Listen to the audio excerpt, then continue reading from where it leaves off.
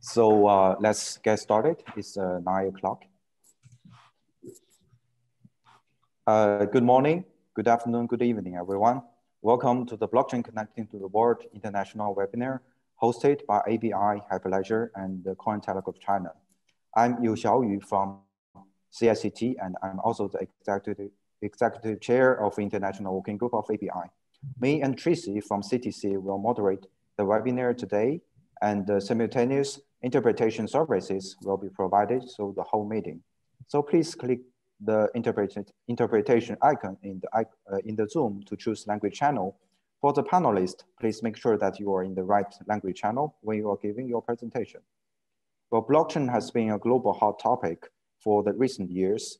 The Chinese government also attaches great importance to blockchain technology, has launched a series of policies in order to encourage the development of blockchain industry. In terms of industry scale, China has more than 1,000 registered blockchain companies, and China is the second largest country in the global blockchain market. We think that it is our duty of API to better bridging China's blockchain industry with the global one. So today, we, together with Hyperledger and the CTC, invited several Chinese and international experts to have an online webinar on the topic, China's blockchain industry embracing the world. And now I would like to introduce our distinguished guests today. We have Mr. Jin Jian and myself from API, Mr. Brian Behlendorf and Mr. Julian Colgan from Hyperledger, Ms. Tracy from CTC, Ms. Li Haihua from CICT, Mr. Jiang Xianghui from Antchain, Mr. Charles Dawsey from ConsenSys, Mr. Alex Colgan from LedgerDomain, Mr. Guo Jiannan from Rootchain, and Mr. Zhao Guang from CBDO. Here is our agenda for the webinar. We have 3 parts: opening speech, keynote speech, and the panel discussion. So let's move to the first part. Now we would like to hear the speech of Dr. Jin Jian, Secretary General of API. Please, Dr. Jin.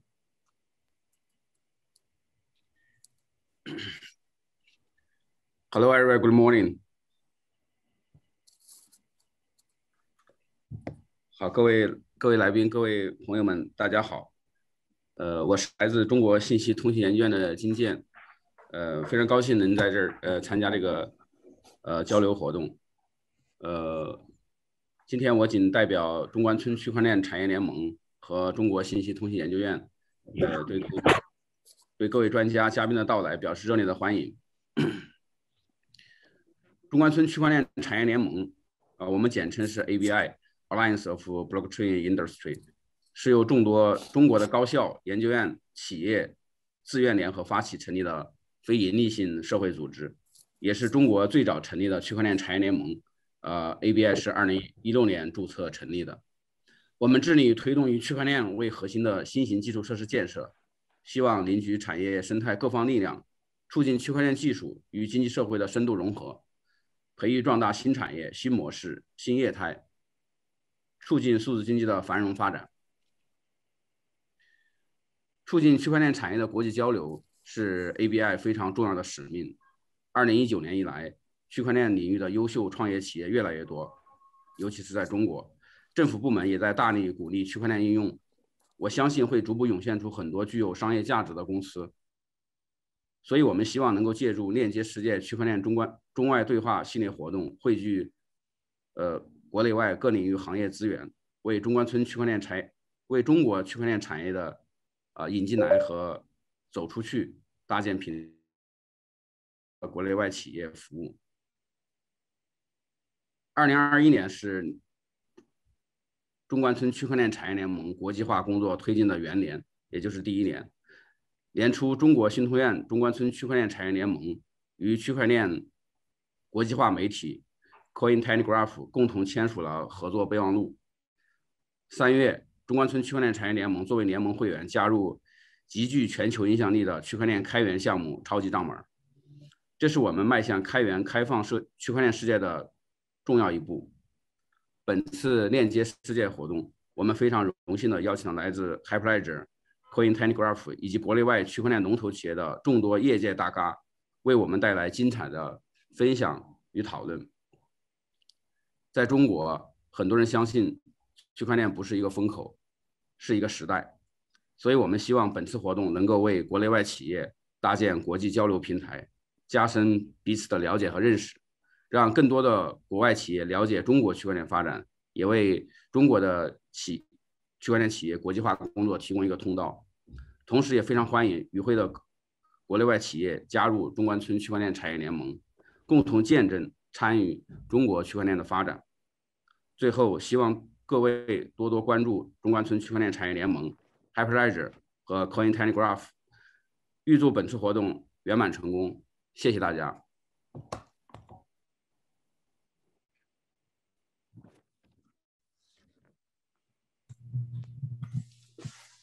And I guess that means a transition to me. Hello, everyone. Thank you for coming to our event. I'm sad that we couldn't all be gathering there in China to talk. By the way, I am Brian Behlendorf. I'm Executive Director of Hyperledger for the Linux Foundation. I have made it a habit to travel to China about 5 times a year. Sadly, until last year, when obviously we were not able to. I was there last in January of last year.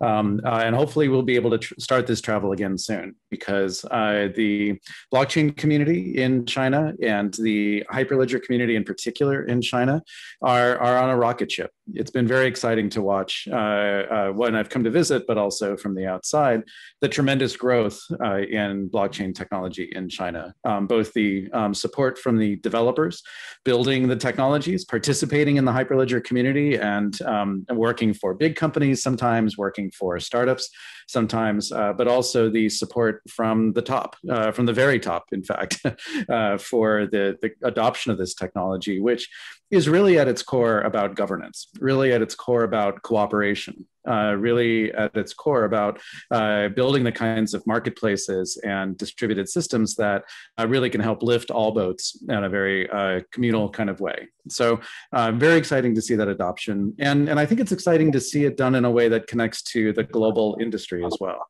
I think there have been no doubt a lot of pressures in the internet industry as a whole to focus on, pulling back from internationalization, to focus on data localization and sovereignty and setting up barriers to collaboration internationally. And this is true across the board.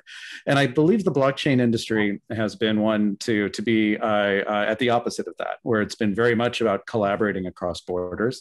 And it's, I think, because the nature of the technology is such that it's very much about collaboration and very much about tracking transactions that happen across borders. A supply chain in diamonds or in rice or in computers or in any type of commodity starts in many different countries, and they come together and are assembled in other countries, often in China, and sometimes delivered to the China market, but also delivered internationally as well.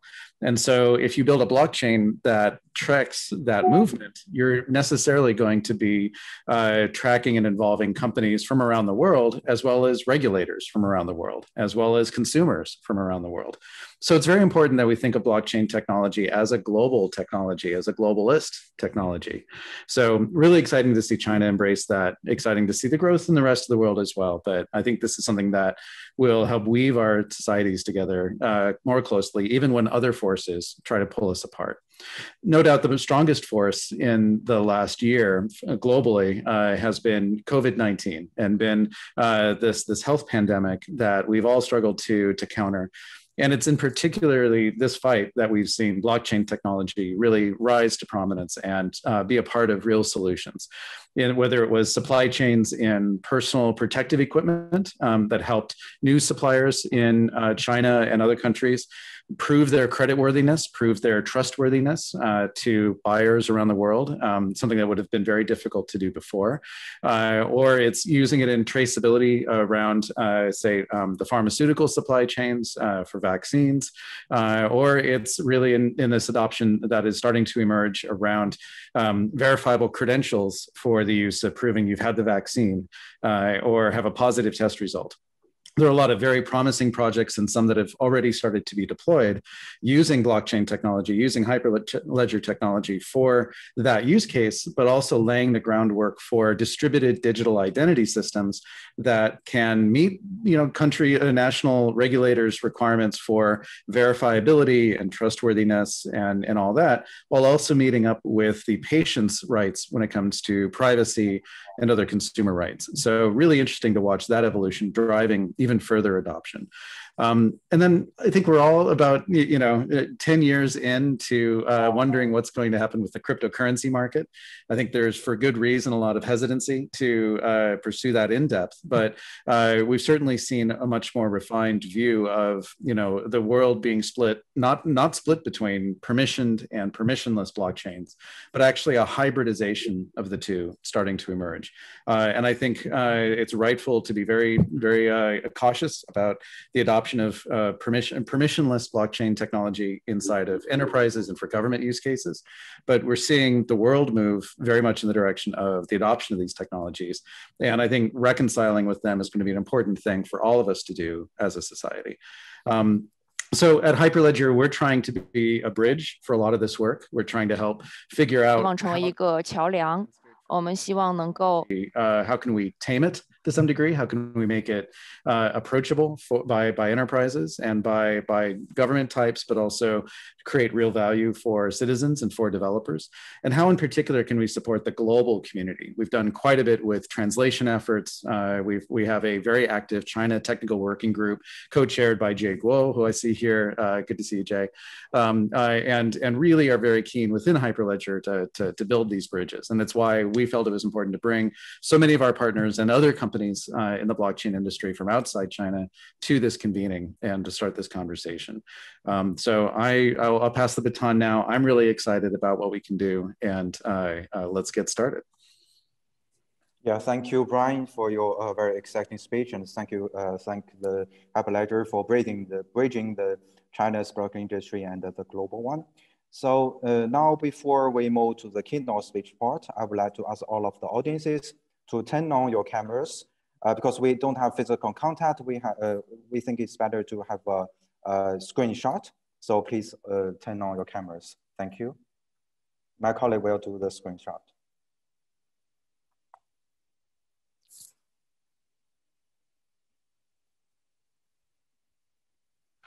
You had to stop presenting the slides. Yeah, right.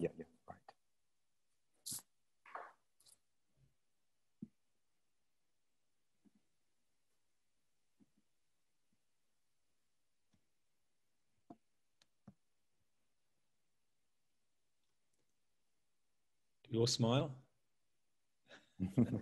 Right, please. Cheers.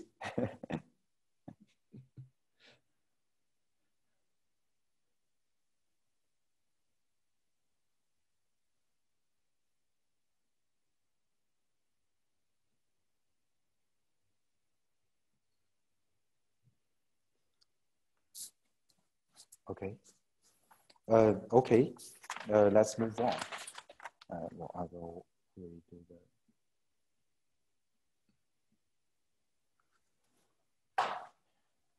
the. So in the keynote speech part, we will have 5 speakers.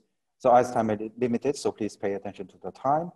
Well, firstly, I will give the floor to Mr. Julian Gordon from Hyperledger, please.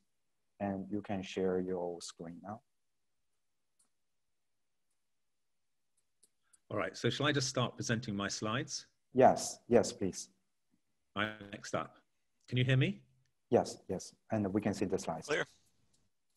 Okay, so I think we've lost the moderator, so we're self-moderating. So I'd like to say thank you. Firstly, I'm Julian Gordon. I'm the VP for Asia Pacific for Hyperledger. And firstly, I'd like to thank our Hyperledger associate member, ABI, which is the Alliance of Blockchain Industries, ZPARC, for inviting us here today and making this event possible. Thank you for your contribution and your collaboration and for being a bridge, one of the bridges into China.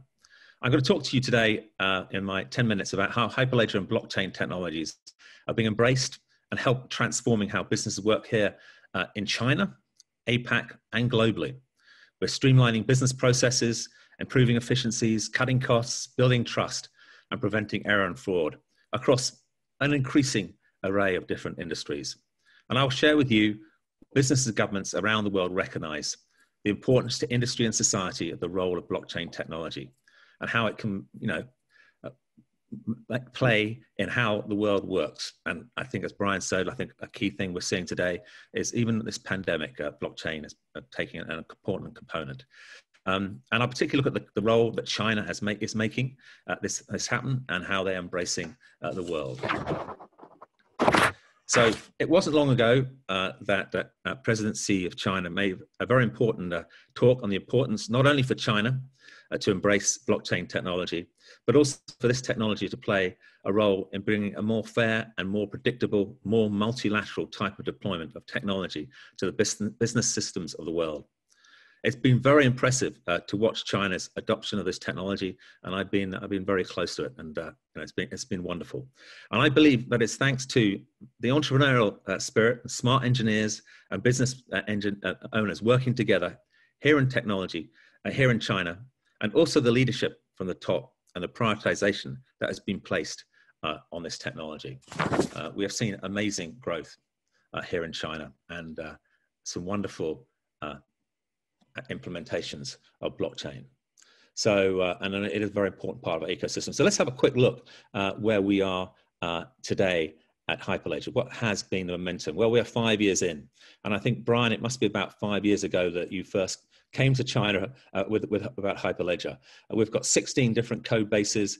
We are global. 20% of our members are here in China, and actually 15% of our contributors here. Very, very important component. And we are just growing, growing, growing. What have we done in those 5 years? Well, this is what Hyperledger is about creating code bases.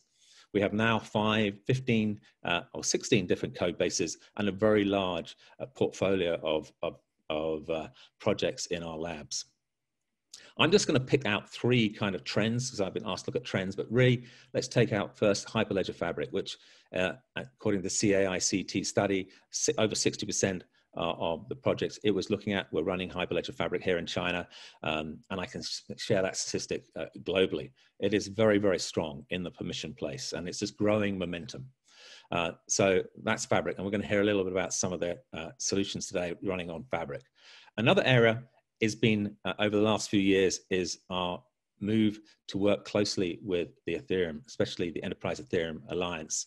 And that we're going to hear today. Charles is going to talk about Besu and what we're doing with Besu, which is a Java-based Ethereum client. But that really has meant that our whole portfolio of different projects goes from highly permissioned all the way through to potentially the use of the mainnet. And the third area that I'd like to look at, and we're going to share a little bit today, is around self-sovereign identity, or VCs, or verifiable credentials, not venture capitalists, verifiable credentials, VCs, and role that some of that has taken in medicine. And we're going to see Alex talk about that from what Domain Ledger have been doing in the medical field. And obviously that includes Aries and other projects. And then many other projects. I really recommend that you have a look at these. Many of these have contributors here in China and have a vibrant community here in China. As the theme here, embracing, the world, embracing technology here in China, you can see that Fabric is pretty well on all the major clouds, and including and financial, which you're going to hear about today. We've got BSN, we have JD, we have all the different Tencent Cloud, all the key China clouds. So we are seeing that very vibrant community here, and the use of a lot of Hyperledger technologies, and also that contribution back. This is the Forbes do a study once a year, and it came out again in 2021. This year, and it shows that 60% of the blockchain companies are using Hyperledger. And I'd like to just pick out a few things. The first one 3 years ago had one China company, which is Ant Financial. Now we have China Construction Bank, and the China Construction Bank, are famous for their doing over $50 billion of extended letters of credit on their systems. We also have Tencent. We also have other China members there, including ICBC, who are there for the first time.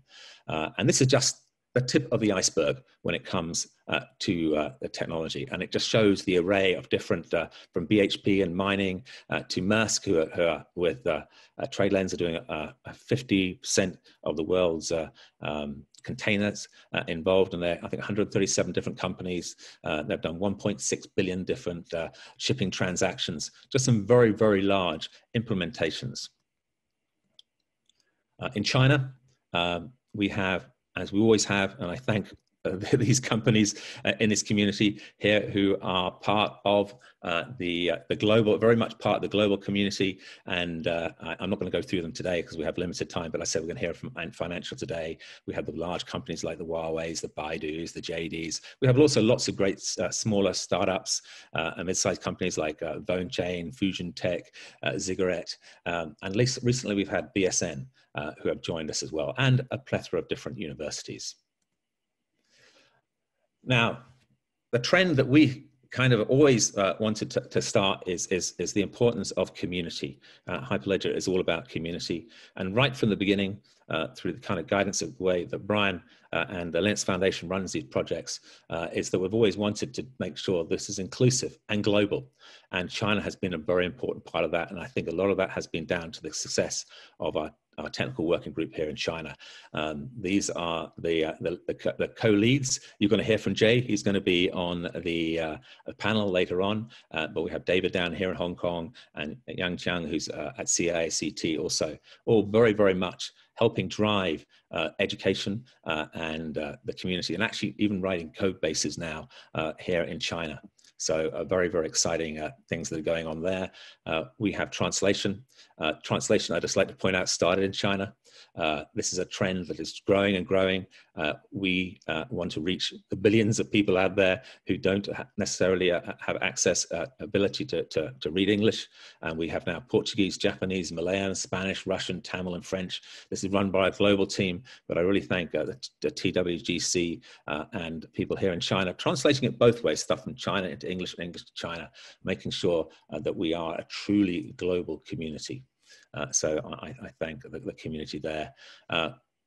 Also, we have had, and I think this is a story worth telling, when the pandemic happened, the China community got together. It realized we weren't going to have our, our regular meetups. So we put together, or I say we, the China Technical Working Group, with our staff, put together 28 webinars in 28 weeks. So even during lockdowns, pandemics, we were able to communicate and take the technology forward. And now it's on our QQ 10-cent video. You can see over 9,000 views of it. And please do have a look. And we're continuing this program in different ways, in terms of our very vibrant community here. Now I'm going to finish with a little bit about some of the key things that we think make these communities important.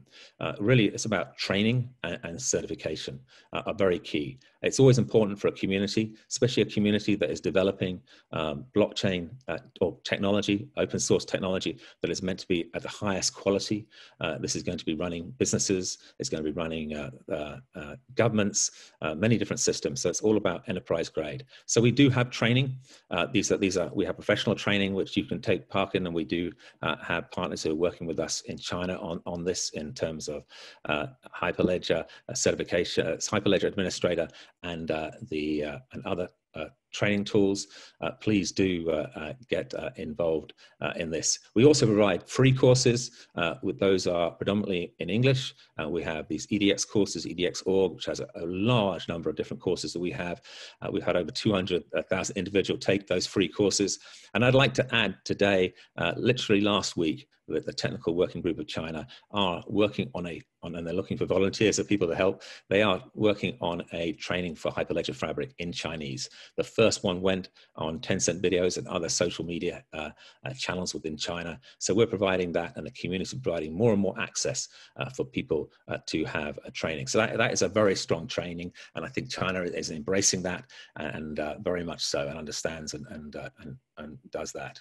And I'm going to finally leave with enterprise grade global ecosystems. I said it's important if we are, as an open source software or any type of software, and what has been the success of Linux Foundation projects is creating a level of expertise and professionalism that can support, build, service blockchain networks.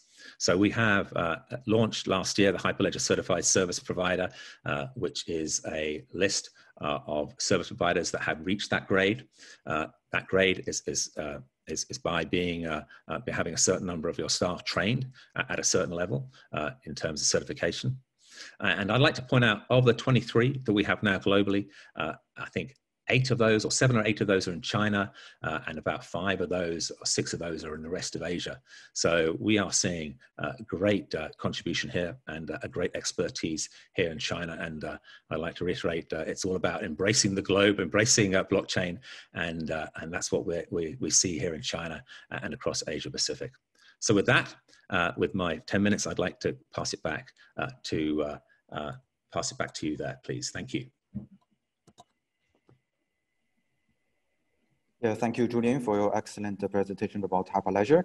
Well, Hyperledger is one of the most successful open source blockchain community. And in China, a large number of blockchain enterprises are using Hyperledger Fabric to build their business. So I think Hyperledger has been playing and will play a key role in the globalization of China's blockchain industry. And also we have noticed that the TWGC has done a lot of work. So we also invited TWGC Chair Guo Jiannan to join us. And we look forward to your ideas in the panel discussion. Thank you. And now I will give the floor to Mrs. Li Hanhua from CICT, please.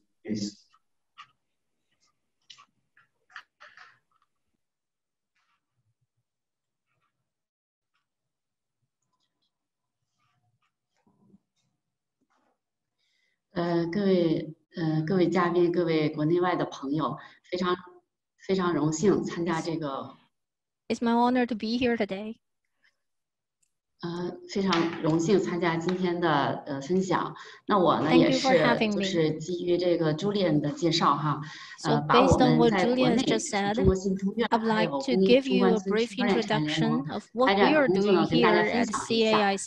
我的主题呢是星火链网 DIF。My topic today is the introduction of blockchain and the DeFi infrastructure, which is BIF.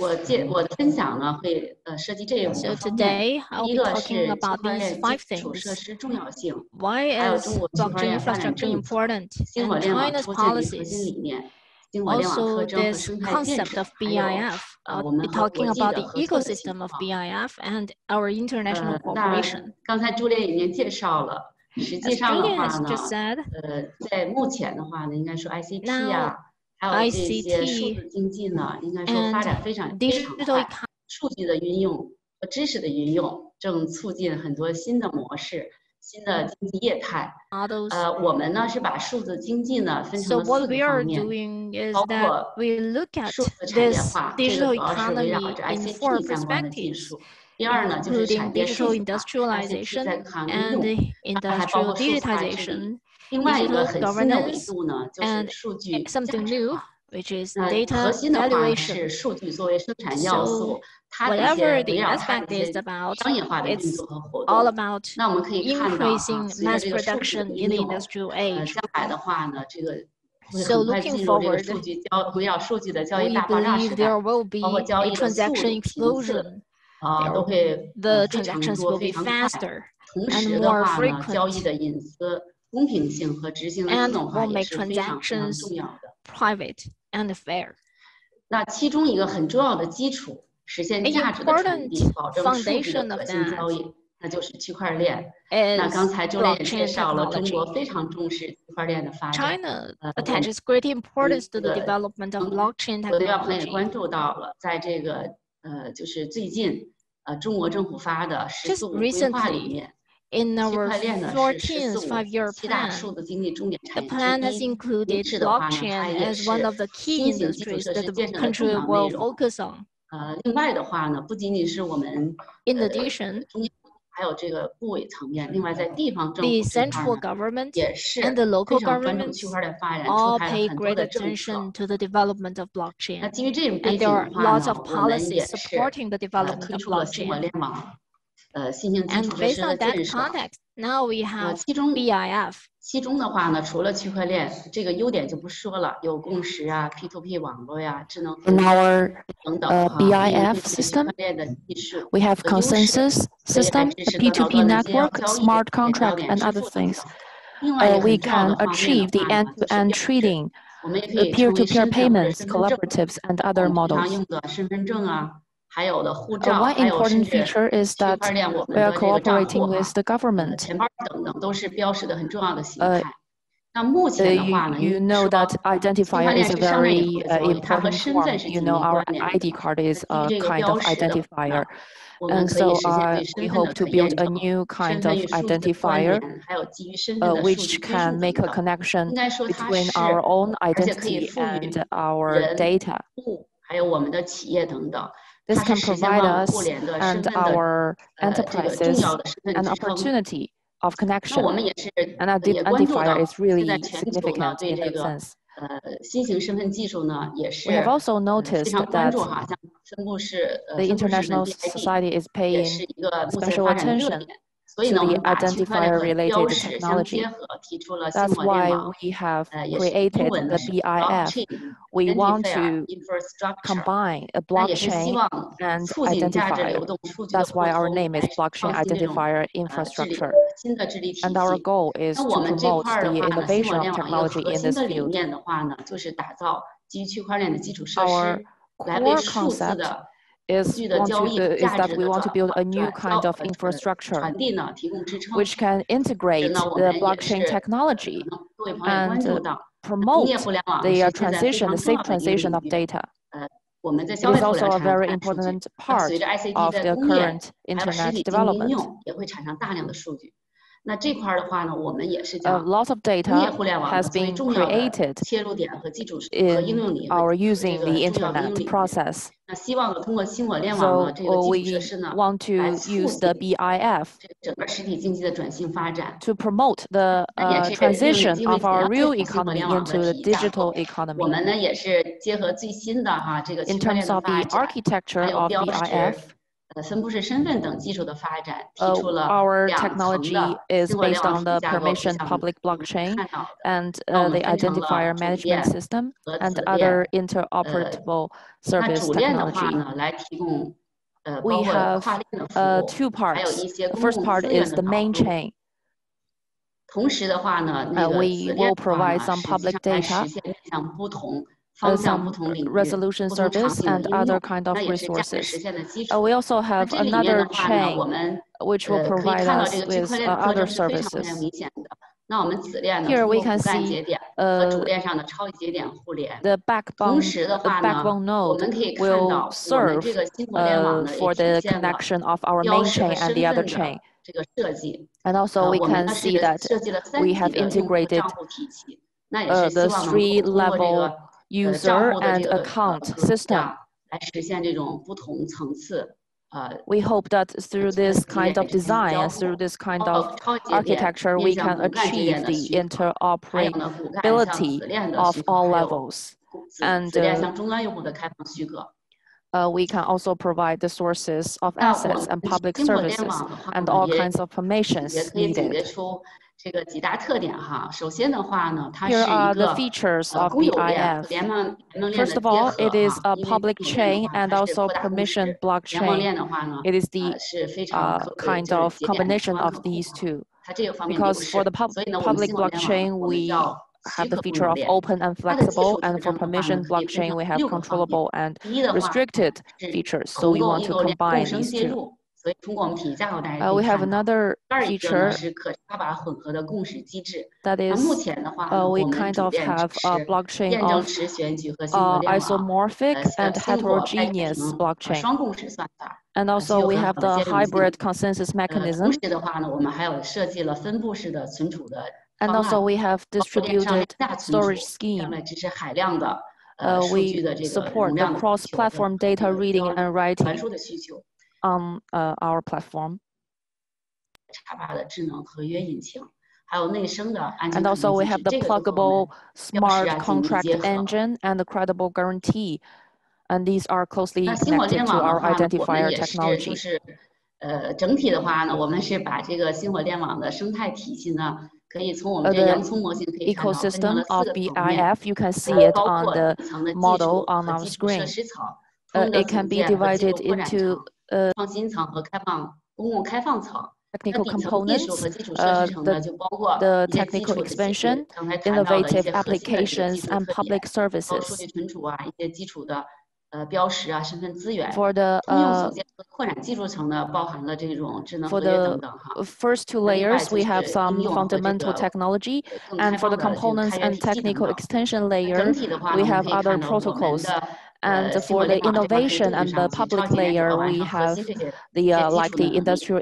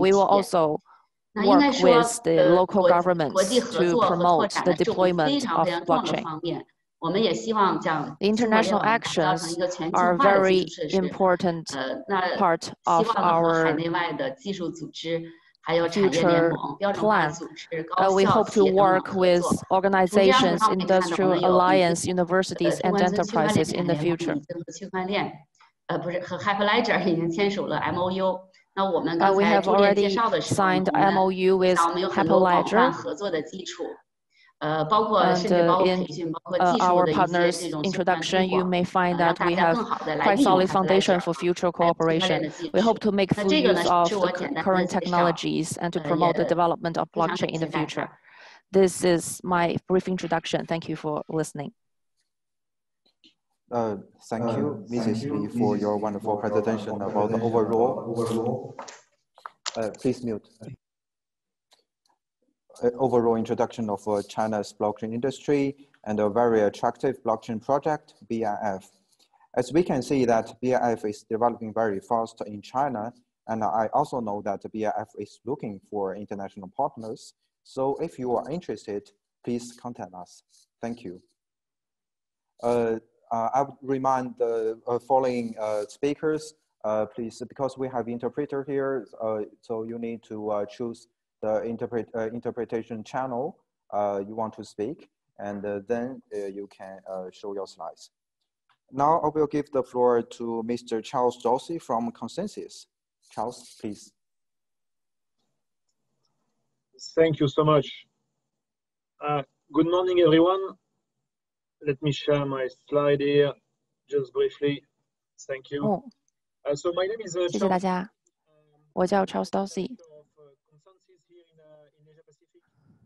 我是 ConsenSys 的 offices in APAC out of Hong Kong, Singapore, Australia, and Japan.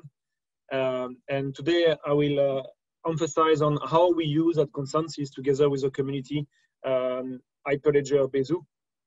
So a few words about ConsenSys. ConsenSys has three main, I would say, partners and communities circles we are interacting with. The first one is the developer community.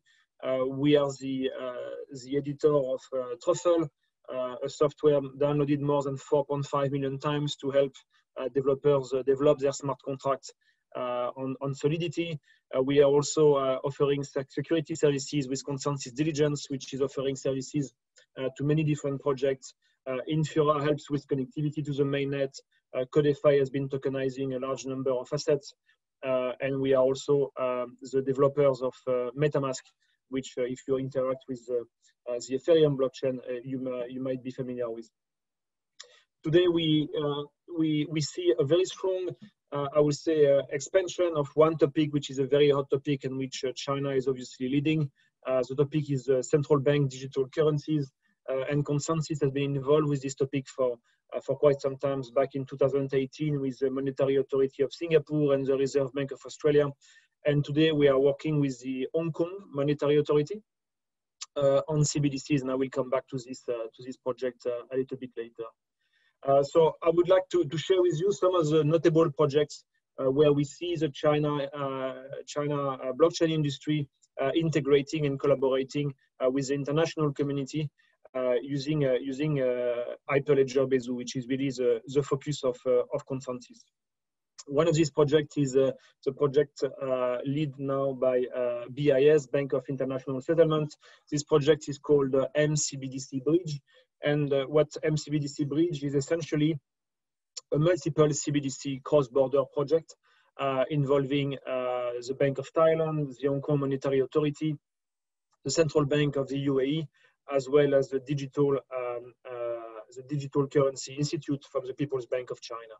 So this project is undergoing. There is a video which I'm very happy to share with you, or maybe you can find it online also, which is explaining what is really the project about and what it brings together, and how this blockchain technology is embraced by the international community, but also obviously by the Chinese regulators, looking at how the currencies and the commerce between different regions can be enabled and facilitated by blockchain. So that's a very important topic where we are developing very complex financial mechanism which are powered by 我们在建立一个非常复杂的一个体系，这个体系也运用到了区块链的技术，很多的 forward into the cross-border type of applications.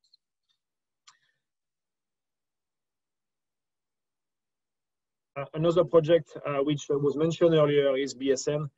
For us at ConsenSys, BSN is a way to connect with the wider China ecosystem. It's also, I think, a great opportunity for the Chinese blockchain ecosystem to connect also with the international market. And we see a very strong traction over there.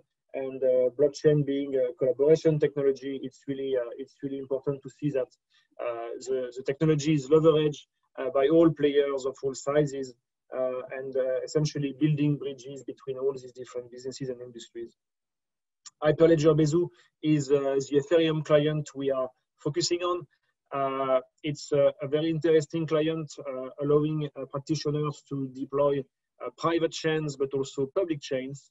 So it's really fitting in many different type of environment and use cases. And it really offers also a very advanced permissioning capabilities, as well as some of the off-chain privacy features you would expect. So if you're looking at growing your permission chain with additional features or building a new permission chain with a Java-based type of client, please be in touch with the Hyperledger Foundation, be in touch with ConsenSys. There is a very interesting stack which is getting very strong tractions right now. And if you look at the different levels of the technology and where Hyperledger Bezu sits, it's really at this enterprise level type of stack and layer, looking at how you can essentially store your data, how you can execute your different operations via the EVM, and also deploying different type of consensus system, but without making any concessions on the privacy, performance, or permissioning as well. So it really sits very elegantly and support all the applications and the different tooling you want to build on the top of it. So I really invite everyone to deep dive and join this project of Hyperledger and the vibrant community of Hyperledger Bezu. Let's have a quick look at the focus of enterprise use case. ConsenSys is a global player. We are one of the largest blockchain engineering company. We operate in more than 30 countries. And what we see today is a very strong demand, as you all know, in the global trade type of use cases. But we see also a very strong momentum in growth in terms of asset management, institutional capital market, and obviously with CBDCs and stablecoin type of topics, the payment and the management of money in general is also really a very strong emerging demand for the technology itself.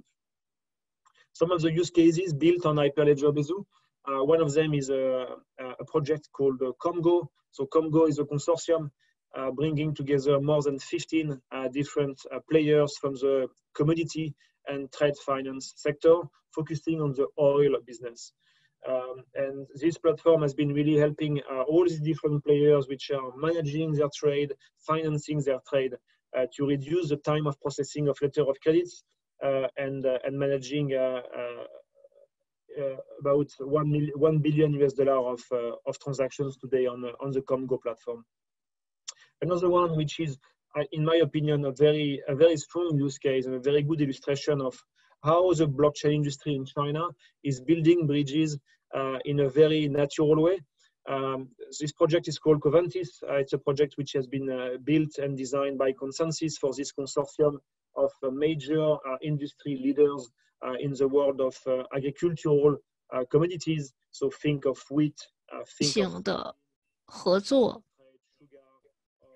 比如说国际的糖的交易啊，等等。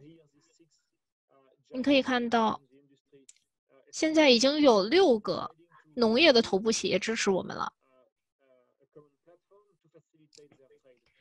我们就是来帮助这些企业，让他们增进他们的效率，可以让他们更好的在整个的供应链当中去提升速度。这里面 at the blockchain technology to build these bridges and facilitate and accelerate their business growth. So what we see in terms of use cases, and I think this is some very positive food for thought for the attendees and the China and international community. There is a very strong use case right now around programmable assets. So think of the cash with CBDCs, but think also of some assets which you can bring from the physical world into blockchain systems. Another use case, obviously, and this is one of them, is illustrated via COMGO or ConsenSys, is how you can compress workflows. And if you put this into the context of global Chinese companies, the more global you are, the more complex and technical are your workflows. So that's where really Hyperledger Bezu brings immediate value in helping with all the document workflows or post-trade security settlement. And there is also another use case which is growing very strongly, especially here in Hong Kong and in Greater China in general, is the tokenization of investment products. So we see regulators starting to release licenses for this type of assets.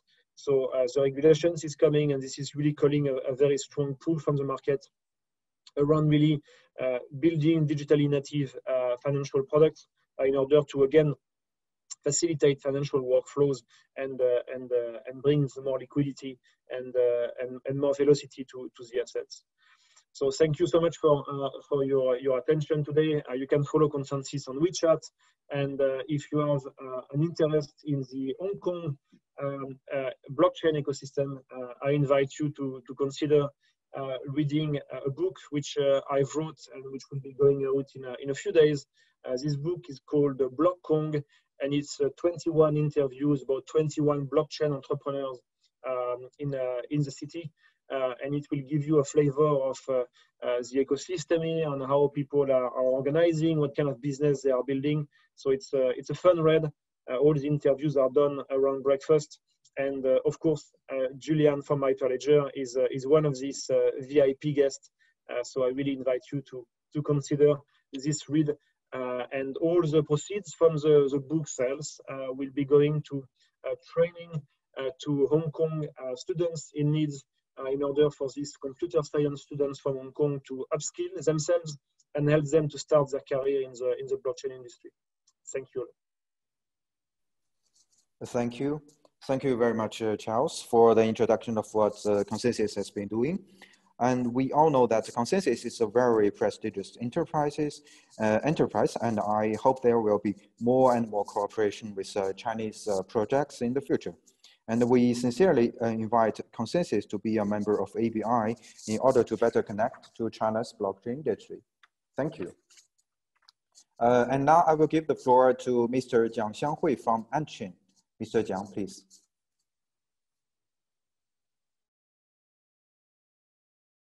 Sorry, you didn't turn on your microphone. Yes, can you hear me now? Yes, I can hear you. Just a moment, I get stuck on the technical issue.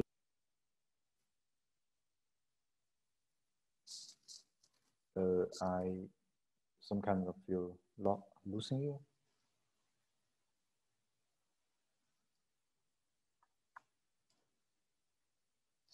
I'm sorry, we wait a few seconds.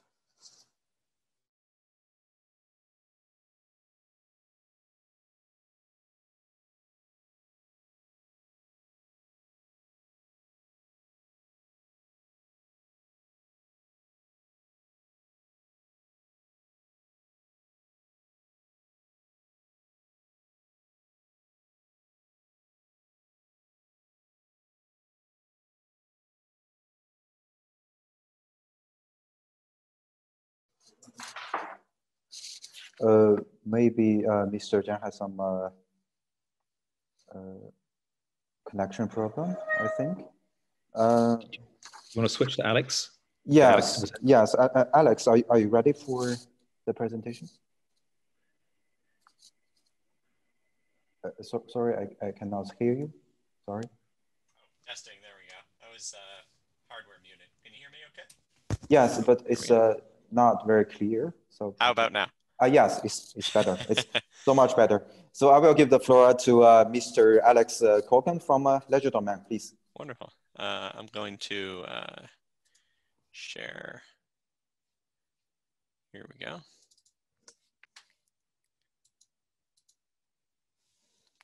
Can you see all right? Yeah, we can see. Excellent. Good. All right. So very briefly, as mentioned earlier, I'm Alex Colgan, head of marketing and partnerships at LedgerDomain. Thank you again for having me here today. While most of our efforts at LedgerDomain have been within the US and European markets, I'm excited to share some updates on efforts and findings that we've made that have sort of more broad global implications. And so today I'm going to focus very specifically on the role of blockchain within global drug supply assurance. So very briefly, healthcare has a number of unique challenges, having to do with, rising tide of privacy and data protection laws, we're seeing many different regulatory regimes, role-based privileges within and beyond national boundaries, and the challenges of credentialing, as Julian called out at the beginning. Blockchain is uniquely suited to address some of these challenges because it does enable a tamper-proof, time-stamped, auditable record of transactions, a single version of the truth. Our work has been focused primarily around the use of decentralized technologies like blockchain in order to address some of these safety and privacy concerns. The biggest challenge within pharma supply chain is that we have a lot of these unique assets moving through the chain, drug packages, and the way that transaction information is being handled currently is that every one of the large enterprises, the drug manufacturers, the wholesalers, moving the drugs around the supply chain, each have their own system of record. Oftentimes these systems of record do not match up, and that makes it increasingly difficult to mitigate everything from drug shortages to implementing recalls to being able to identify where tainted or counterfeit drugs may be coming from. In all of these cases, ultimately endangering patient outcomes. So we wanted to focus on how we could address some of these challenges, and ultimately ended up tying into a specific piece of regulation within the US market known as the Drug Supply Chain Security Act. This is a US federal law. It requires an interoperable system to track all prescription drugs through the United States by 2023. There were a few components of how this was rolled out within the United States that were very useful in terms of us being able to tie in directly and really unlock some value through a shared blockchain for pharma supply chain trading partners. One of them is that under the law, prescription drugs are required to have standardized unique identifiers in the form of 2D barcodes. Blockchain is very, very good at tracking unique assets. It is not especially good at tracking sort of generic assets that are interchangeable with each other. With this standardized unique identifier model that is imposed under law in the United States, now we have unique assets in the form of lowest saleable units within the US market. 最小的销售单元都是有唯一的标识符的。那大家可以看到，这里面是 GS1，这也就是现在刚刚有的一个标准。这个现在在美国的这个标准，每一年越来越多的企业都在使用这个标准。我们发现，通过这样的一个标识符呢，就可以让我们去建立通用的数据模型，从而让我们来处理这些信息。也就是说，在某一个特定时刻，某一个最小销售单元，只有一个人可以去获得它。也就是说，这个东西在某一个特定时刻，你可以追踪到它是在谁的手里。在我们 that it is challenging to build up a sufficient critical mass that you can achieve the network effect required in order for people to see the benefits. Within the DSCSA use case, there were a few elements of it that really recommended it. It's a highly defined trading community. There are 5 groups defined under the DSCSA, including drug manufacturers, dispensers, wholesalers. They are very precisely defined under the law. There are requirements that they have to interoperate with each other. In some cases, they have to interoperate with upstream or downstream trading partners that they have no prior business relationship with. So all of this provided a very pressing top-down regulatory need that blockchain is sort of uniquely well suited to address. So back in 2019, we undertook a case study with the US FDA and UCLA Health. We focused in specifically on the implications of what this interoperable system would look like. We deployed and tested with Biogen and UCLA Health a tracking system backed by blockchain that was able to track a specific drug at UCLA.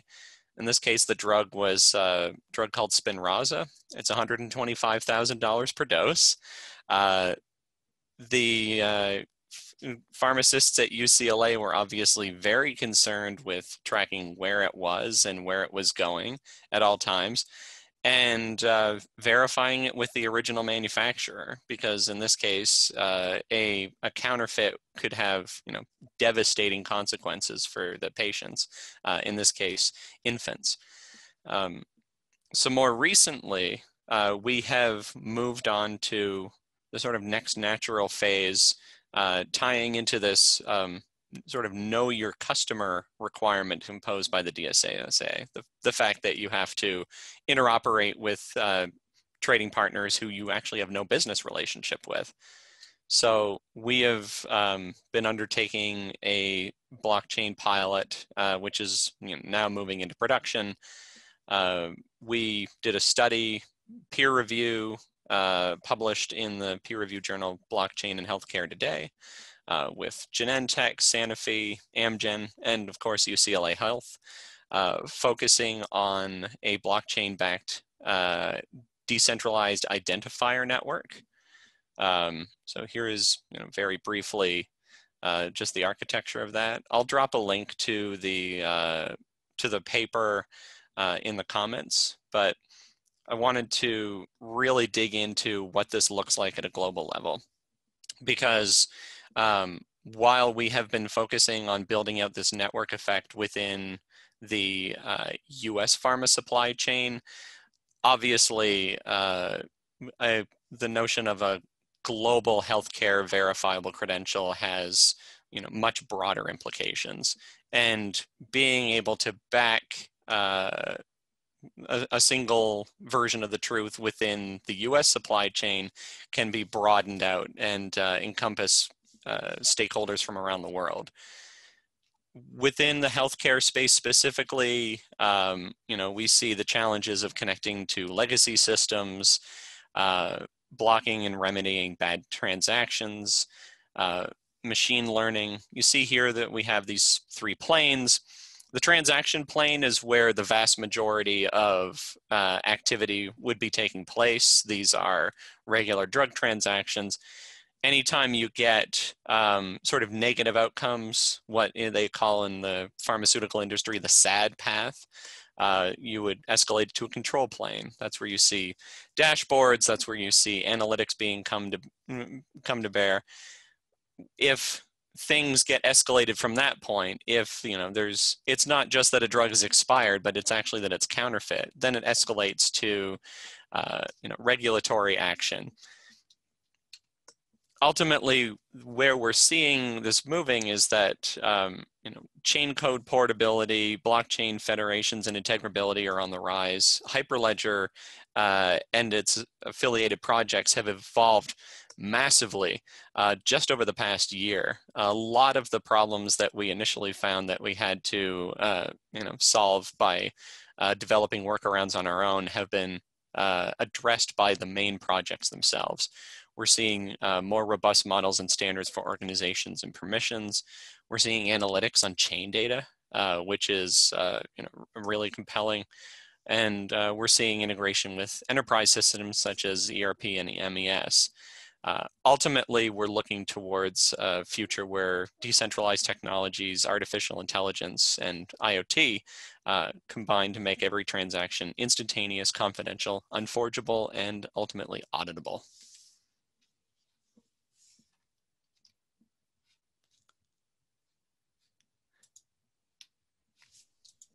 Well, thank you very much, Alex, for the introduction of the project that LedgerDomain is doing. Well, the combining of blockchain and the verifiable credentials with drug supply chain and other industries is of great importance. And this year, the G20 also raised the topic of blockchain for traceability.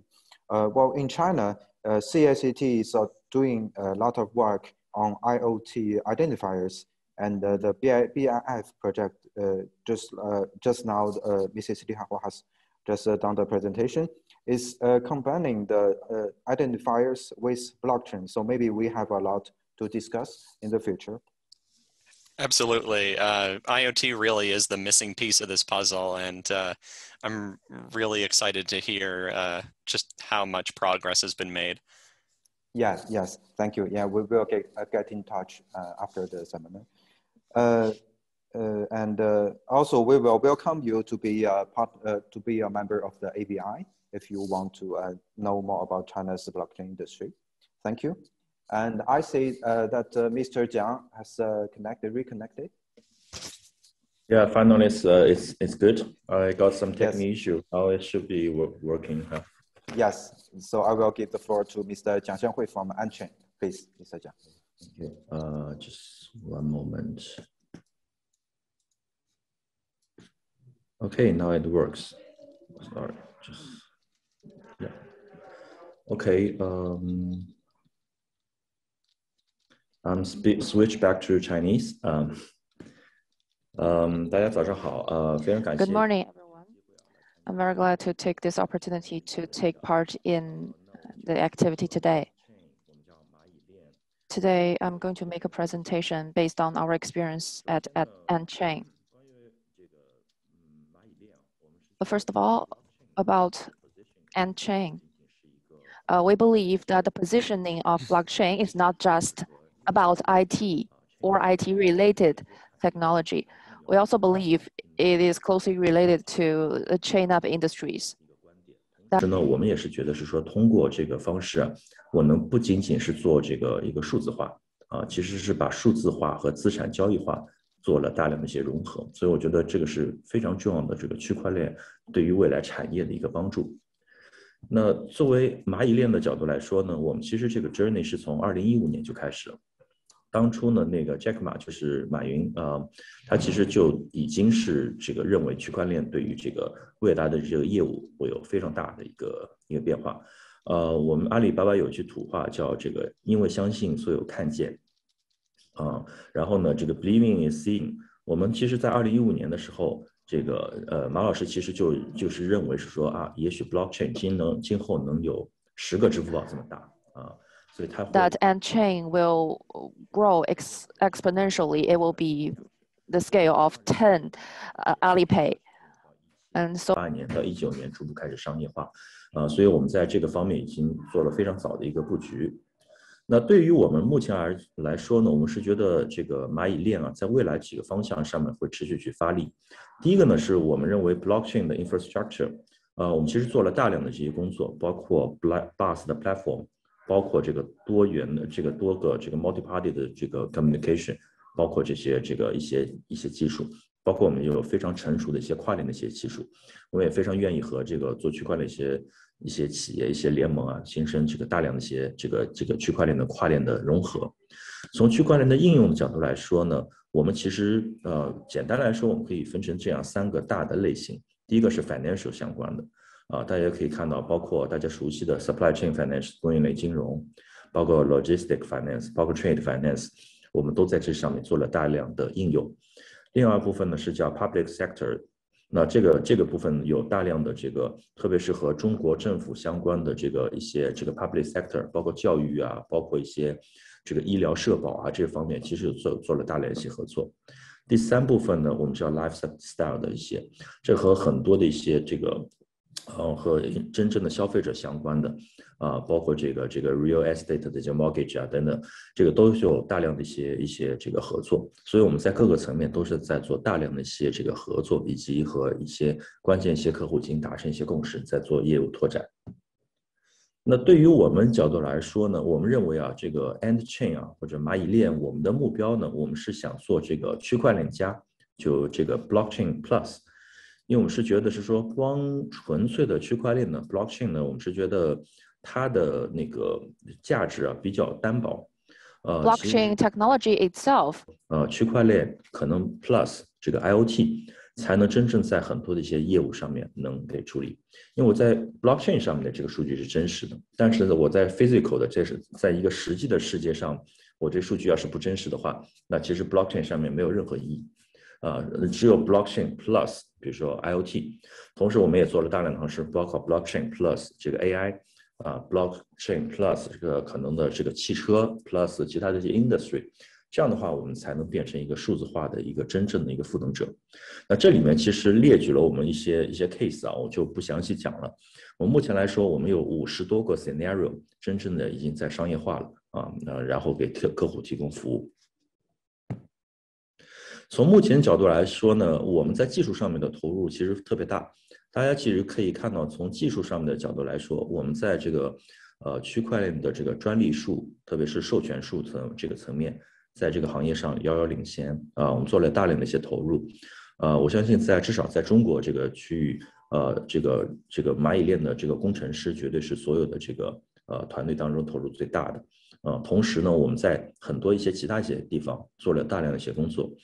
大家都会知道是说区块链它天然有2个技术的难点需要去解决。第一个是它的性能，因为它的这个多方的共识会导致性能下降所以这部分我们大量的工作也得到了很多一些阿里云的一些支持。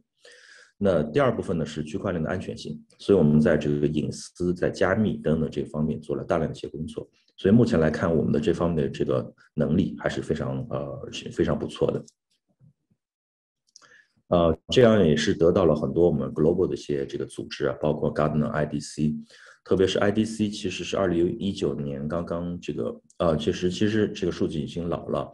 IDC 在2020年的年底刚刚发布了一个新的一个 report， 我们在至少中国的 market share 上面也是遥遥领先的。我们来讲一下这个 case study， 我相信这也是大家比较感兴趣的。给大家提一些简单的一些例子，待会儿我会有些更详细的一些这个介绍。我们在这样一些不同的大的 scenario 里面去做了一些尝试，包括这个产品的这个监管和溯源。大家知道这个 COVID-19 这个新冠疫情其实就是从 cold chain 上面出问题的。所以目前我们是和大量的一些企业和一些政府合作来做这个 cold chain 这个冷链的这个溯源这个就是一个非常典型的例子。那除了之外，我们和大量的一些商品货品进行溯源。大家也知道，阿里巴巴其实是一个中国最大的一个 B2C 的这个 marketplace， 我们本来就是有天然的这个 e-commerce 的这个 DNA， 所以这上面我做了大量的一些合作。另外一部分呢，我做了这个数字版权的这个保护，待会儿我会详细讲。还有我们做了大量的 supply chain finance。And also we have the protection of data copyrights, and supply chain finance, and data asset sharing. That's what we have been working on. We have also contributed to the charity trading financing using blockchain technology. And we have created many scenarios based on blockchain technology. Here are several simple examples. The first one is about supply chain finance solution. Maybe you are quite familiar with this scenario. It's not difficult to understand. For the supply chain finance, we need multi-players to participate in it. Like the buyer enterprise, a first level supplier, we all need to work with these parties. But for the buyer enterprises, they have several tiers of players. And if the supplier at one tier faces certain problems, normally the supplier will go to the bank for financial services. But for us, we can work with financial institutions like banks. We can provide the credit to all layers of suppliers, and that is the credit of the buyer.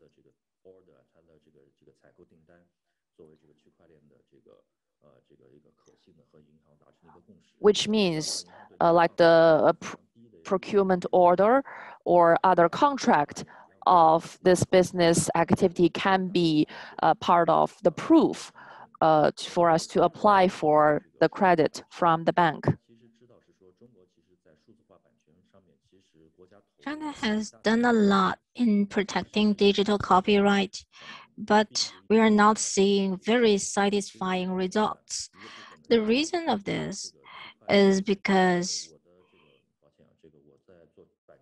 when we are protecting digital copyrights, the violation of rights has very low cost, which means a violation of copyright doesn't involve a lot of costs because the litigation process takes very long time and it's very hard to sue them. So in our solution, what we do is that we base the process on blockchain technology so that when the content is put online, there is a identifier. And then we also integrate this platform with the platforms of the government and the businesses. So when there is a violation, we will show this fingerprint on our blockchain and we'll present that to the court. And then the Chinese courts have already recognized such fingerprints so that all the cost for me to sue a violator is $500. And that could greatly enhance copyright protection. And also the press, the author, the content, and the content platform can share the profits. Therefore, even better protecting digital copyrights. So in this way, we could better help the authors, and also we could make sure that there won't be so much violation of the law in the future. So this is some user examples of protecting digital copyright. So the technology that we use includes cloud computing and AI, recognizing whether or not this is a violation. And also we need encryption, we need privacy, and we need to compare a lot of materials. So at Antchain, we integrate all sorts of technologies, including blockchain. And traceability. We have 2 million products that we sell on our platform at Alibaba. For example, the milk powder that Chinese mothers buy for their babies, and they purchase them overseas to make sure that the products are authentic. But we need to trace whether or not these products are authentic. So what we do is that we use traceability solution based on blockchain. And also for cold chain products, all products that is transferred through cold chains are now 100% traced by our solution. Salmon or cold fish or anything that you buy is based on blockchain, which means they're all traceable. So this is an example. This is our cold chain platform, and this platform is connected to Alipay. We have 200 million users per day. And then if you scan the QR code, you will find out the traceability of, let's say in this example, tea leaves. And then you will see where this tea is from and how it's transported. So it's from farm to the table. You will see every step of the way.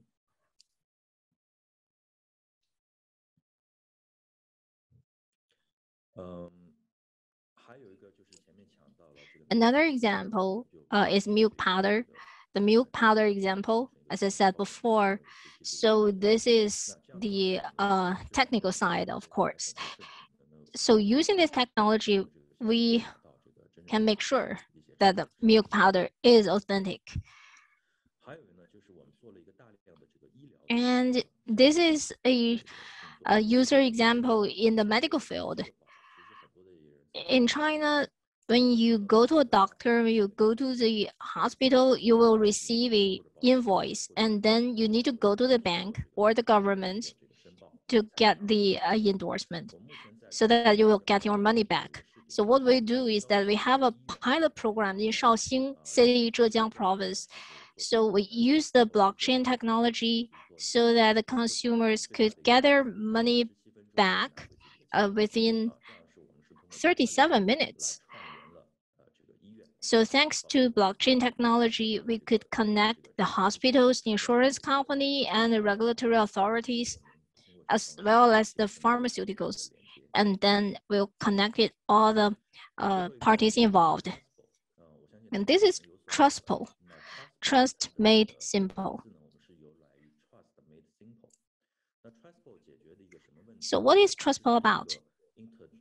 This is an international trade and finance service.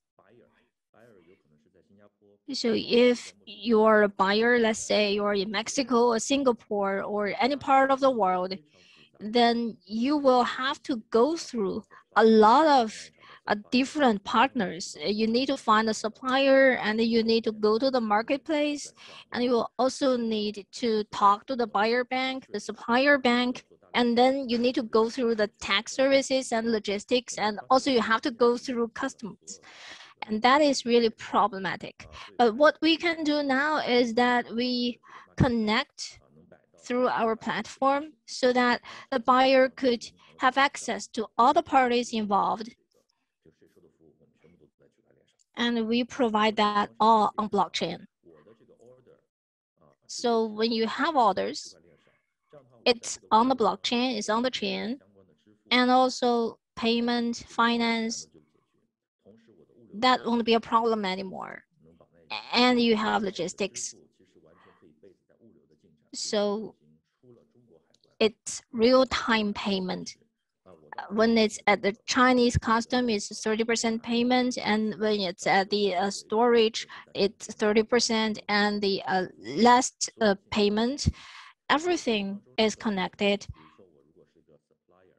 If I'm a supplier, then I don't have to wait. And since I have the credit, so I will get the financing from the supplier bank instantly, making everything so much more efficient. And this is already online. And we will have even more customers moving ahead.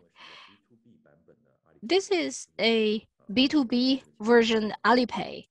And we believe that this program is really, this project is really hopeful.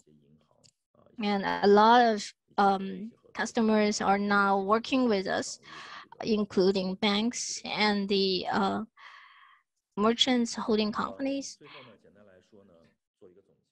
So to sum it up, at Antchain, what we are doing is that we are building an ecosystem.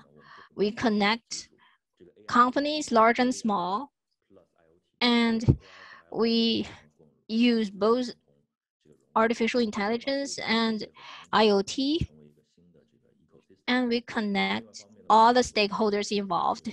It's an ecosystem indeed. And also the platform is open. So we welcome all partners to get involved. As we said before, we have training, and so in the previous presenters, they said something about training, and I believe there is a lot of room for us for further cooperation. And we also hold online platform, online meetings to discuss future development. And we look forward to our cooperation with companies like Hyperledger. So that is all about my presentation. Thank you very much. Thank you very much, Mr. Jiang, for the comprehensive introduction of Antchain. Well, Anchain is one of the leading blockchain companies in China, and we can see from the presentation that Anchain has more than 50 scenarios and has a great number of blockchain use cases, both in China and the other countries. It's really amazing. And I totally agree with the idea that blockchain plus is very important. And personally, I'm curious about the challenges that you have faced when doing blockchain business abroad. So I will look forward to hearing your perceptions in the panel discussion. Thank you. Okay. Thank you. Yeah, that is all for the keynote part. So great thanks to all the 5 speakers for your wonderful presentations. Now I will pass the role to Tracy from CTC for the panel discussion. Tracy, are you there? Yeah, hello everyone. This is Tracy from Cointelegraph, China. Tracy, please, I will share the screen for you. Sure, thank you.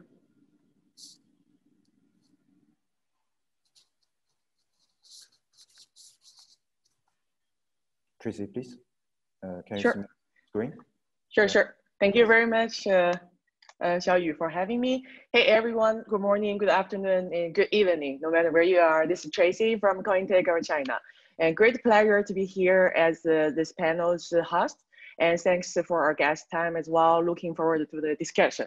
Okay, so as some of panelists already had their keynotes, for example, Julian from Hyperledger, Charles from ConsenSys, and Alex from LedgerDomain, and Jen Zhang from Anchain. So for those who didn't have the keynotes, please let's start with a short intro of who you are and what your company is doing in blockchain sector. So let's start from root chain from Mr. Guo, and also then following is Kaleido from Mr. Zhao. So yeah, we'd like to hear a short intro. Hi Tracy, can you hear me? Yeah. All right, I'm gonna speak in Chinese.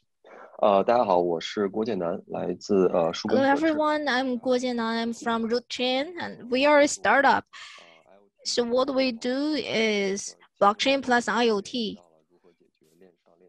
As we said before about how we integrate both off-chain and on-chain. So what we do is industrial IoT. For me, I've been working in the open source platform for a very long time. And I'm also a member at the Hyperledger. Thank you. And Mr. Zhao, right, from Kaleido. Yeah. Thank you for the invitation. My name is Zhao Guang. I'm with Kaleido, and I'm the manager of Asian Pacific Kaleido. Before Kaleido, I was in ConsenSys, and I was also in charge of Eastern Pacific businesses. And I also worked in other companies before. And we've cooperated with a lot of Chinese companies. Actually, I was the first CEO in the overseas affairs for Hire, a Chinese company. And before 2013, I was working in the US government for 19 years. And I also worked in the universities teaching information technology. So my company is supported by people from IBM and Ethereum. This new company, this startup company, Ethereum, Airframe, and the Hyperledger, we have a full stack blockchain technology. Kaleido is the first company who provides consortium as a service.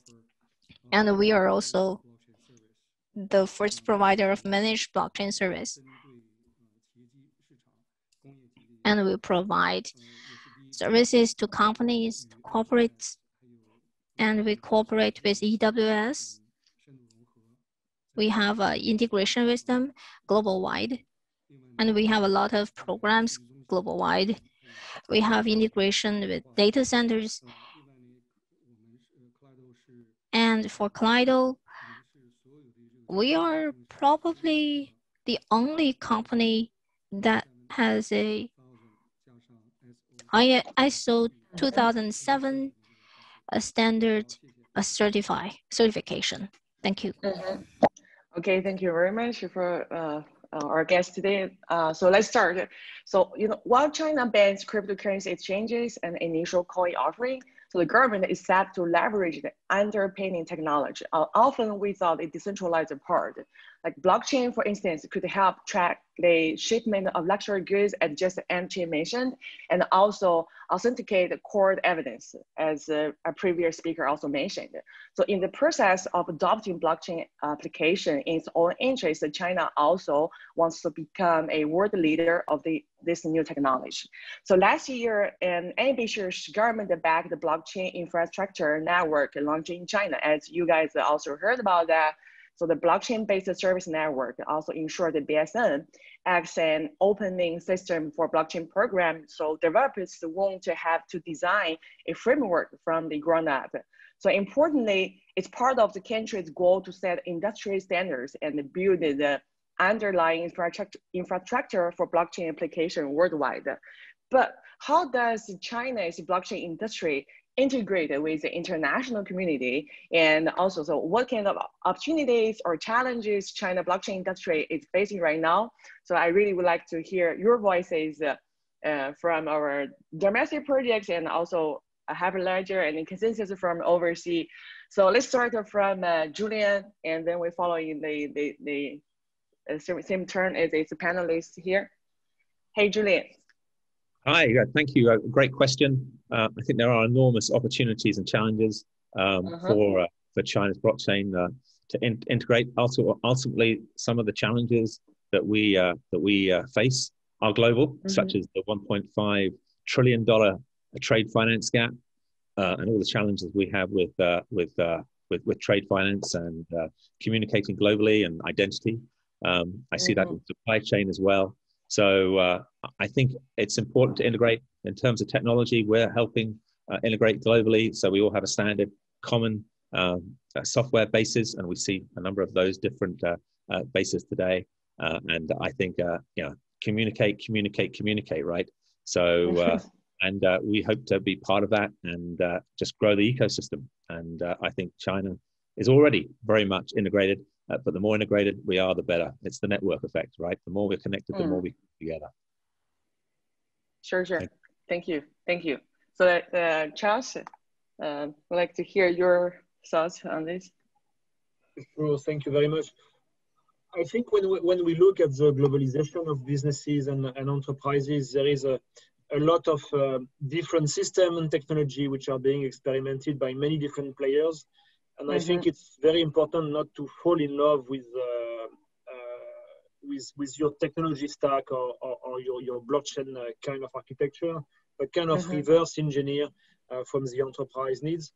And as Julian was saying, what we see is businesses really looking at reaching out to platforms and the business communities which already have a network effect.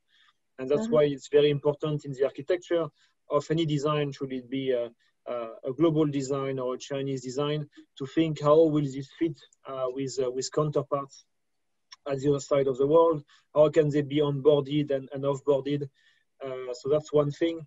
The other thing we also feel very strongly on the market right now is a kind of the early days of a migration from permission blockchain to kind of more inclusive type of architecture, should they be public or semi-public blockchains. And what the industries are actually coming to realize right now is if you build a permission blockchain, essentially you are building an intranet. And this chain is as rich as how many members you have. And the problem is designing this kind of permission blockchain is fairly easy. Bringing early members is also something usually people are able to achieve, but building a network effect on a closed environment is actually very complicated. So the business traction is not always easy to work. And this might work in China, where the market is extremely massive, and there is some key players which have their existing ecosystem, so they can bring permission chain to a certain level of activity where the business makes sense. But when you look at expanding, it's actually a very complicated pitch to go and convince every new member of your permission chain to get a special connectivity into your chain. So there is this, I think, this phase of realization. And what we see is a trend which is very similar to the internet in the early days. If you think of the internet back in the 90s, the internet was essentially a patchwork of intranets. So there was a lot of private networks, and eventually all these private networks came to connect one to another, and TCP/IP came in, and there was this kind of global network for everyone to start and connect. And I believe as the world of blockchain is going through a very similar path, where it starts with permission chain because it's easier, it's also simpler to sell internally within organization. But this permission and kind of silo architecture is slowly moving to a much more inclusive and global type of architecture. Yeah, you know, like the Hyperledger and the ConsenSys have been doing a great job as a bridge between West and the East, and so you guys are definitely the thoughts are really appreciated here. I mean, very important thoughts to consider. So also like let's go to Jet from Anchain. So. 谢谢 Tracy 啊，我用中文讲了。我觉得从基于Thank you, Tracy. Now I'm going to speak in Chinese. I have the following points to make. The first one is about the trade finance and the tracing of products beyond borders. This is a point where China can be connected to the world. And we have already done similar work in the past. Now we are using the blockchain to work on this field. We hope we can lower the cost. The second point is that for many Chinese companies, they have many kinds of assets. And many Chinese companies are investing, they are building spots in places like Hong Kong and countries like Singapore. So blockchain can play an important role in it, because some companies are thinking that maybe they can digitize their assets and invest in Hong Kong market. This is a trend we can pay attention to. And this can also help companies to lower their expense. The next point is what Charles just said. He said that we need to build an international alliance. This is very crucial for us because for many Chinese companies, our suppliers, they are overseas. So building an international business network is very crucial for us, and we need to think of a way to use blockchain technology to attract overseas players.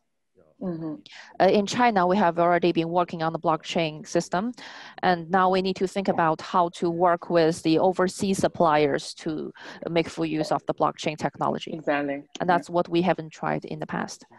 And we're now working on it.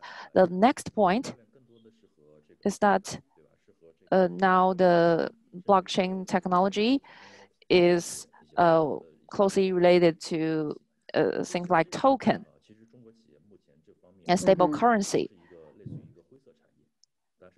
And for these industries, they are not so widespread in China, but they are much more popular in international community. So should we try to touch these areas in a more in-depth way in China? We also face challenges because for many Chinese enterprises, they are state-owned enterprises, so they may face the restriction from regulators. For Anchain, we also have similar financial and regulatory issues. That's the challenges we face right now. And that's what I would like to share. Yeah, thanks. I mean, geographically, regulators, you know, like when we talk about blockchain, always we cannot avoid this topic, right? Regulation, always there. Yeah. So long way to go. So also from Alex and from LedgerDomain, we'd like to have your insights. Yeah. So again, in the world of healthcare, where I'm from, a single regulatory regime is actually, you know, can sometimes be a net positive in terms of getting a highly regulated trading community all aligned and moving in the same direction. Much of our work would have been if not impossible, at least very difficult were there not in existing requirements and data models in place that we could leverage. As far as the opportunities for China, you know, looking at the broader technology picture, the history of China over the last 20 years has really been this massive incubator for you know, wildly successful products that succeed within the Chinese market before exploding out onto the global stage. My sense is that in the global context, blockchain efforts can generally be divided into, you know, use case based efforts versus platform based efforts, and the use case based efforts do tend to be, at least in the healthcare field, the ones that gain the most momentum because they are, you know, if you go platform first, you tend to sort of spread somewhat thinner. If you're use case first, you can drive forward a lot more rapidly. And that does offer you the opportunity to be able to loop in overseas partners, you know, whether it's you know, downstream customers or whether it's trading partners, particularly where a lot of those may be, you know, US or European. Yeah, I think the global corporation will very much focus on use case driven perspectives, right? So it's just generated more value as we can. Yeah. So from Mr. Guo, from OK， 我觉得首先是从上到下的一个 approach. The first point I would like to make is that we should take a up to down approach. We can build many scenarios. For example, we can help the Chinese companies to go abroad, like the across the border payment and across the border financing. We have to have an open mind to design the business model. We all know that the algorithm, the functions of the machine is easy to be built, but the algorithm for people-to-people exchange is very difficult for us to build. We have to work hand in hand, and that is the up to down kind of approach. Another approach is from the downstream to the upstream. That is, we can work from the aspect of the open source community. According to the research, China is now the third largest base for the user of the programmers. So for the developers in China, we can take part actively in the open source activities in the world. I know that there are some gorgeous developers in China. They are very good, but they just don't have the access to take part in the international activities, maybe due to their workload, heavy workload. In China, we have companies like Alibaba and Huawei. They have been working actively in the field of blockchain technology and open source community. So this can be a very good opportunity for us, and it can be a bridge for China to embrace the world. Yes, I agree that we need to encourage more developers to take part in the global activities and to provide an opportunity for the Western developers to see the capabilities of Chinese developers. Now let's welcome Mr. Zhao. I would like to answer the question of opportunity and challenge from the following aspects. The first aspect is about the leadership, global leadership of China. Another aspect is the maturity of our product. So about China's global leadership, recently Cledo and our team, we have in-depth communication with SOEs and other players in the industry. My first thought is that for some SOEs and for some government bodies, they are still at the position in which they are trying to understand they are becoming the global leader. They are trying to accept this reality. The trend is that the picture is more and more clear for them. They are now adapting to the reality that they are becoming the global leader. So this is good news for us. And from the perspective of the business trend, the product development trend, we all know that due to the development of internet and due to other issues, the community is a little bit shrinked. It is a very small community, and we are technology-based. So we cannot use the thinking pattern right now to solve the problem of the future. So that is not working. So we have to change our thinking pattern. For Chinese state-owned enterprises and private companies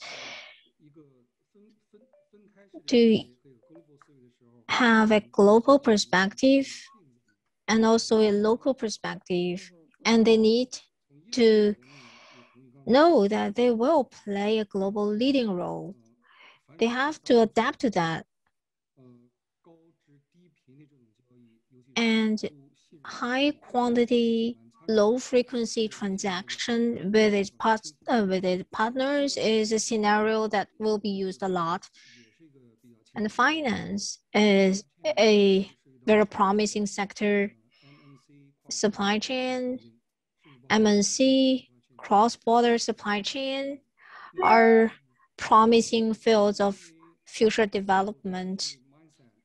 Because of silo division mindset, or maybe because of a duplication of products. In China, when it comes to cross-border transaction and businesses, we don't have a lot of businesses doing that. And I think there is a great potential there. Only a few players now in China are focusing on the international market like Ant Group. So I think if we build an international infrastructure and if we incubate level 2 and layer 2 or layer 3 businesses, that will be very promising.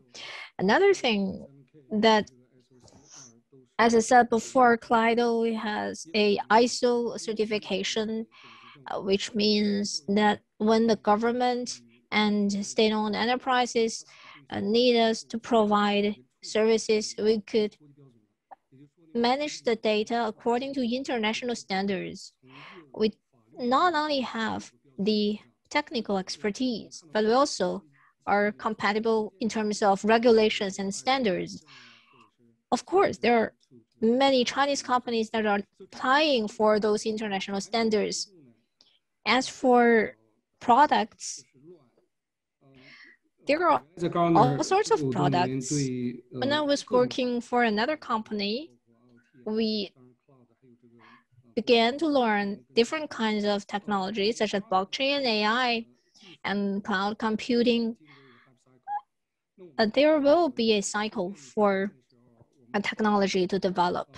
When it comes to blockchain, I think there are about 20 interlocking technologies to support this system. But the most mature technology that is a background blockchain. And for tokenization, DID, smart contract, and blockchain platforms, these four are not mature enough, and there are problems that need to be solved. But I think in the future, they need to further back up the industrial development.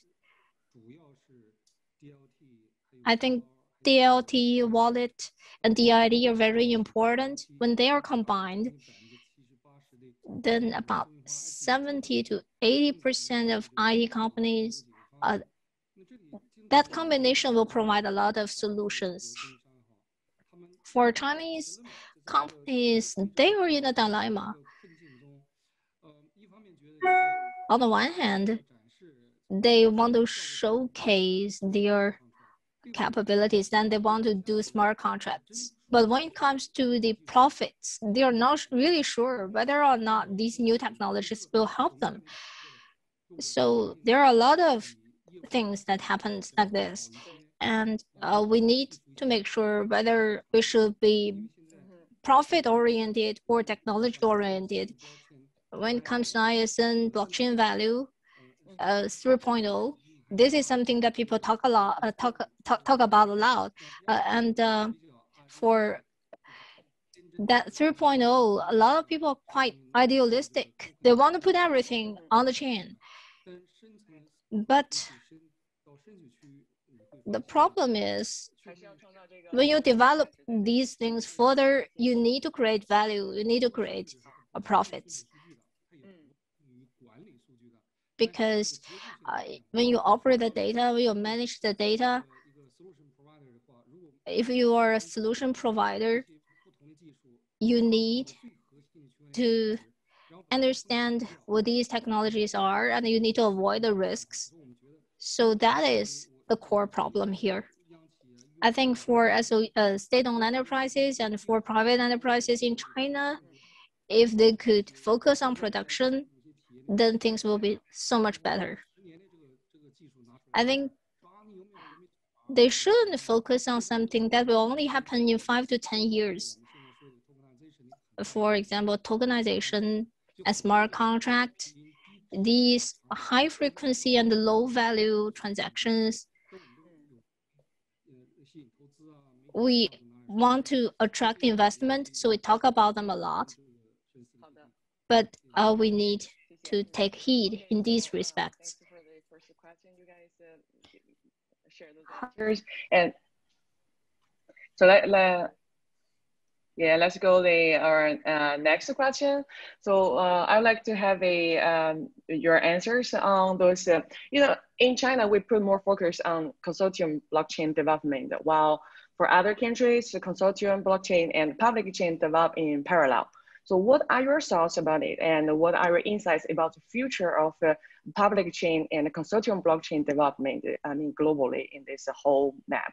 So I would like to start with Charles, with Julian first. So Julian, hey. Okay, I realize we're short of time, so I'll just say sure. that I think that we have code bases in both, right? So we're kind of cool, but I think there will be a future where you will have a spectrum of, based on, I think Alex said, based on use cases, right? Less suited, right? So I think there will be a world where you have from permissioned to permissionless, and of course we're going to have interoperability as well between permission blockchain. So we're going to have an interesting future, and there's a lot of innovation. I think we can maybe change, how we look at this as well, right? But I see a future of many different options, but it's all going to be based on I think at the moment it has been it is because of regulatory and also some technical issues. We work more on permission blockchain, and I think that's been a very successful model, and there will many times will continue to increase and grow. Thank you very much. And Charles, yourself? Yes, absolutely. I believe we're going to end up with some kind of hybrid solutions where we will everything will sit on a global network and public blockchains. But within these public blockchains, there will be some kind of pools or pockets where certain rules will apply. Should it be for compliance, for privacy, or all kind of things. And the technology is really helping us building this kind of hybrid blockchain. But ultimately, every project wants to get reach to a maximum number of stakeholders and potential partners. So a public infrastructure is really a strong proposition, but yet it should not be kind of discounting the fact that people will need privacy, they will need to operate in certain rules. So my answer is we are going for an hybrid solution sitting on a public infrastructure. Thank you very much. And Jeff from NC. 谢谢。我是觉得这个确实跟大家讨论的一样。 Thank you. I agree. It depends on the scenario. Take finance, for example. If I'm using SME, then I would probably use a public blockchain, such as Alibaba. When we are doing small amount loans, then would need to be based on the credit of the company. But if we are doing automotive, then we need to see the OEM. We need to see what they want. So of course, in that scenario, we'll need consortium, because supply chain is the most important infrastructure, so that won't be using the public blockchain. But if you are doing a finance or ABS, then of course there will be a consortium, and which is connected to a public chain. So it all depends on these scenarios. For example, there are some pure public blockchain without any consortium. So we also need to take into consideration regulations. Thank you. Yeah, I'll echo what everybody else is saying as far as the need for hybrid solutions and the fact that it's going to be use case variant in many of these regulated scenarios. Opening up to the public would actually cut counter to a lot of the goals of the regulations to begin with. Whereas if you're looking at something like managing patient data, of course, that that sort of shifts the calculus a little bit. I would also just add that as we look at these types of stacked multiple or interoperating systems, the need for decentralized identifiers and the ability to make claims on different blockchains is going to be increasingly important. Thanks very much. Yeah, and 郭总，您这边我觉得这个分两个层面。谢谢。我觉得分两个层面来看。So I think there are two layers to it. From the basic technology, of course, China pay great attention to public blockchain, and there are a lot of people focusing on blockchain, public blockchain. But because of regulation and because of the scenarios, there will be some limits setting to it. So I think there will be an integration. When we look at it from a perspective of spectrum, there will be permission on one extreme and permissionless on the other extreme. Then I think based on different scenarios, we should move along this spectrum, and there will be a combination of both. When it comes to infrastructure will be opened not only to the public, but also to different specific groups. So we need to take consideration both. Mr. Zhao. Thank you, Dorothy. Well, for me, I think when we provide solutions for companies, for Mnet, or we don't have any specific use cases, but when we are talking with our clients, they have specific requirements, and we are listening. So what we do is that mostly we use permission-based, and we are value-oriented. But it all depends on the pace of technology development, and it all depends on iteration. So one day, I think there will be a combination based on scenarios. So the public chain and the consortium chain, I think for quite some time into the future, there will be a combination of both. So thanks for your insights, all the guests here. And so special thanks to our partner ABI 中关村区块链产业联盟 and the CAICT 中国通信院. So this is a really thank you for our organizers. Fast, and I will move the floor to Xiaoyu from CAICT again for some conclusion. Welcome, Xiaoyu. Thank you, Tracy, and thank all the panelists today, and thank you very much. And also thank all the audiences for your attentions. I hope this webinar is fruitful for you. And if you are interested in China blockchain industry and our series webinar, Blockchain Connecting to the World, please follow the seminar and feel free to, I'm sorry, I will change the slides. Yeah, feel free to contact me through the email, which is on the screen. So it's at the bottom. My for name, Yu Xiaoyu, at csct.ac.com. And I will also give you information about the BIF project as well. And also, we can add you to our mailing list of API, and we will send you news and event notices regularly about China's blockchain industry. Well, last but not least, the International Working Group of API welcomes all of you to join. And also, please follow our partners, Hyperledger and Cointelegraph China. And thank you very much. I think the webinar is adjourned. Thank you.